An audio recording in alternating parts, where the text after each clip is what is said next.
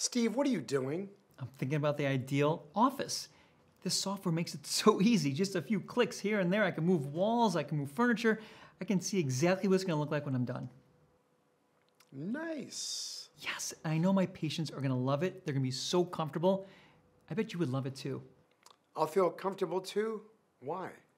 Take a closer look here on the desk. Of course. Of course, I knew that, you know. It's my constant motivator.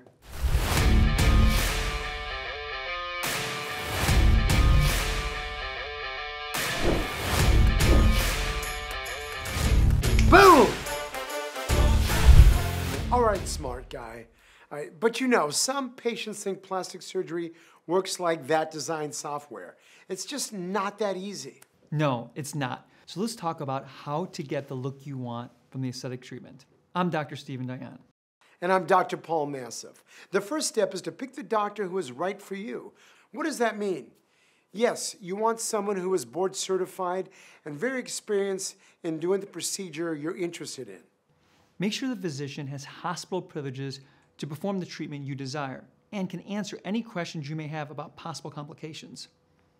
That's a lot of information, but you need to know even more? Yes, you do.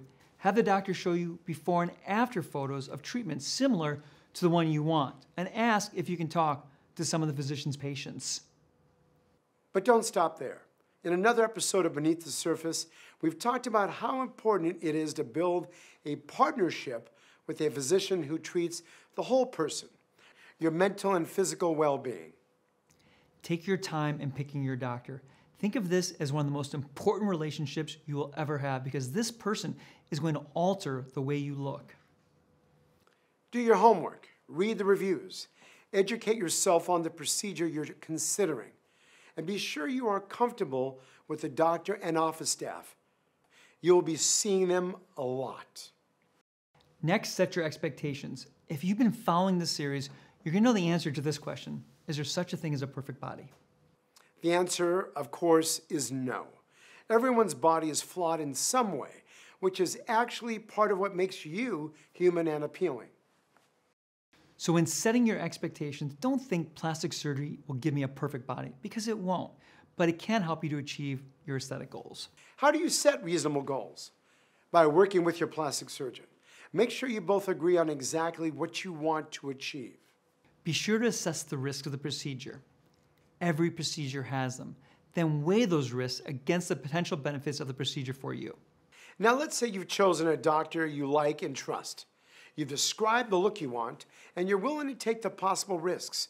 What should you do if your provider says you should not have a procedure?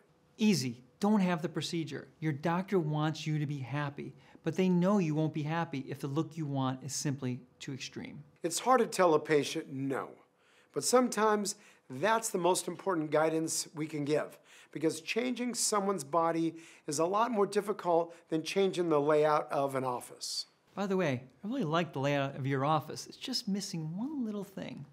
I think I know what's coming. You got it. Yeah, that's what I thought. Join us on the next edition of Beneath the Surface as we take a closer look at when one more aesthetic procedure may be one too many. Now, I know exactly where you should put that. That's a coincidence. So do I. Really? Huh.